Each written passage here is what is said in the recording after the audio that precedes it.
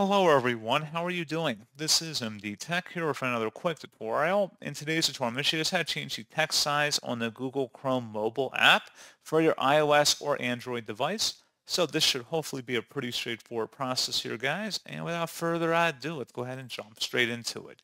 So all you have to do is select the three-dotted icon in the top right corner of the Chrome browser, and then go down and select the Settings gear button.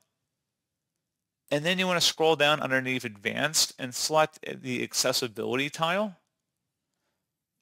And then where it says Text Scaling, you can drag it to left or right depending on your preference if you want to make the text scaling or zoom bigger or smaller.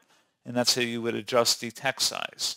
So pretty straightforward process, guys. And as always, thank you for watching. I do hope that I was able to help you out, and I do look forward to catching you all in the next tutorial.